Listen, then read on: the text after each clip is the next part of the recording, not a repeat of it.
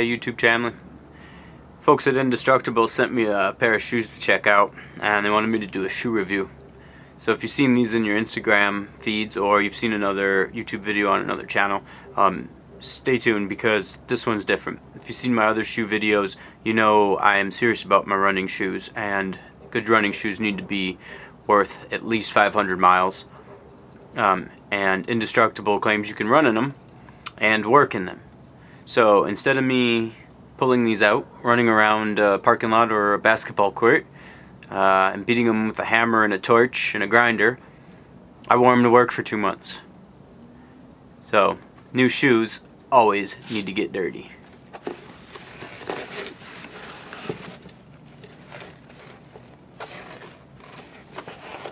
So here's the deal. Checked out the Indestructable website, and Eric, one of the founders, says that living in the Pacific Northwest, he learned that you need to have dry feet, and I couldn't agree more. Now, he also said that these are for running.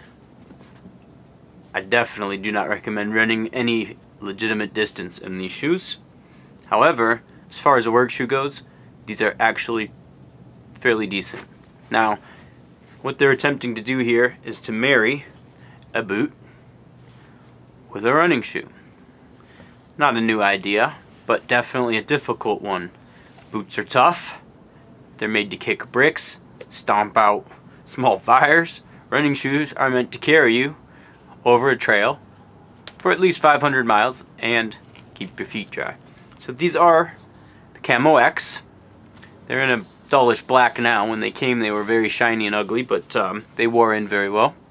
So first thing we want to do is, in the Pacific Northwest, is kick some rocks and go check out the trail. Check out these rocks. Alright, day one with the Indestructable shoe. We got our safety toe in the camo, and we are going to hit the trails. We're going to take dog out, and nice to know I don't stub my toe on some of these rocks, and we're going to give these treads a try, see how they do. It's a little wet out, it's just a dewy day. We're not raining, so we're gonna go hit the rocks and get these new shoes muddy, right? So these are claimed to be waterproof, and of course we're gonna find out because this is the Pacific Northwest. So first thing I did was hit some puddles, did a little mud stomping, and my feet stayed relatively dry. The downfall was this back heel. It allowed some water in, but because we're in the Pacific Northwest, we like to go down to the beach a lot, and so we decided to see if they could handle kicking some seaweed like this.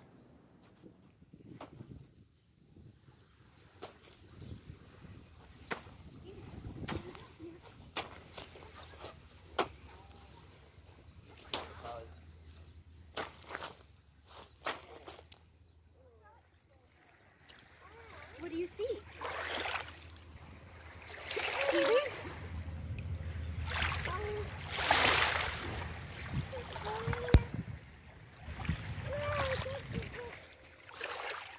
Now, checking out these shoes, they've done pretty well for the past 2 months. Now, they claim to be waterproof, and this is a one-piece assembly with a little rubber support strapping. They are a little loose on the side, so they're a little tough on hills because you get a little ankle roll. And the back is a little loose, but that actually works very well for a finished carpentry shoe because you can turn these in, stomp on them, and basically make a crock. Which is kind of cool because when you're in and out of a house a lot, you need to be quick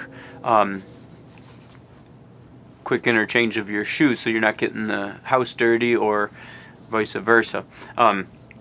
So if you check this out though, for being a waterproof shoe, it's pretty good. But if you know, I've run trail runners or Cascadia GTX and from Brooks, and they have a Gore-Tex lining, and the inside is actually a separate interior liner that is waterproof. So when the outside fails, your feet still stay dry, which is really great because it's added a lot more miles to these shoes.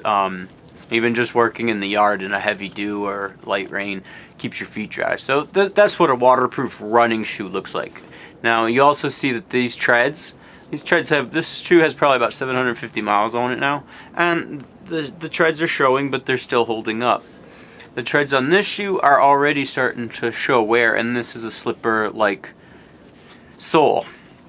Now the benefit of that is it does give you some grip, and also these are non-marring. They did not mark any of the surfaces that I worked in, and that's a great thing because we don't want to do any damage to finished product. So these have been my finished carpentry shoes. They're very nice because they do kick some bricks, and I can kick the lumber pile around a little bit, and I did drop some stuff on my feet, so I can attest to the boot being a safety toe. I don't need to cut it open or destroy it with a grinder, because 2 months in these shoes for me is probably worth 1 day of most of those videos that you've already seen. So this is more of an everyday wear. So like I said, these have been on my feet. I've tried to wear them in every situation possible, and they've held up for just about everything that I think a sneaker boot should do. Now for boots, I wear my Redhead Irish Setters, and these are boots, and these are low. These are my finished carpentry boots when I'm on a tough job site that requires leather and I'm doing some welding and I don't want to catch fire, my foot on fire, whatnot. You see, these are 2 apiece, and this is where these type of boots split. So that's a downfall. But these are my slip-ons, and when I replace these, I think these and these will be my 2 work shoes. And then I'll also have my go home shoes, because you got to have 3 shoes here. One's got to go home dry with you. So all in all, I'm pretty impressed with them. They have held up. Again, I don't like the side roll. I think they need a little support if they're going to be a boot shoe. I think this needs to be a little stiffer here, and I'd like to feel that my feet aren't going to roll. If you follow my blog and my other videos, you know I've had over 24 ankle sprains. So with that being said, I do recommend them. They did send me a discount, 20% discount code. If you check that out in the description, I do get some of that in the purchase fee. But you're supporting me and you're supporting them, so thanks very much. Give them a try, check them out. So thanks for watching. If you like the video, like it. If you don't. But feel free to comment, critique, or make a suggestion. And please do subscribe. I need your help on the subscribers. We're getting there, we're growing, but it's a slow go. And thanks Indestructable for sending these shoes to try out. And I'm fairly happy with them. They are comfortable, and they're light enough to wear on the finish end of a job. So they've been a good pair to wear. I'm gonna reach out to them, send them a link to this video. Maybe they'll send me another pair and we can do a giveaway. Yay!